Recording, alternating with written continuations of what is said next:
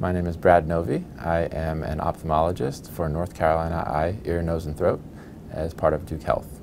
In the office, we generally do eye exams. It can be anything from just prescribing glasses prescriptions for patients who have difficulty seeing and taking care of other advanced diseases in the office like glaucoma. We also diagnose and plan surgical procedures.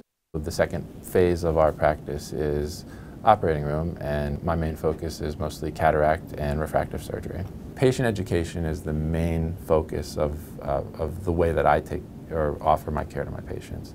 And so, you know, it's not just, oh, you have a cataract, we're going to do surgery, I'm going to put this kind of lens in. We go through the whole process. This is what it is, this is how it affects you, this is why I think surgery, or even if it's just, this is why I think glasses will help you. There's any kind of treatment plan, we go through the steps as to why we're offering it to you. The main reason to have cataract surgery is to improve your ability to perform your activities of daily life. That's the reason to do it, and that's the reason that we offer it to patients, and that's one of the it's not just hearing people say, I can't believe I can see, but it's also people who say, I can drive at night again. And I found myself not going anywhere, and now I can go out with my friends at night, or I can drive in the rain.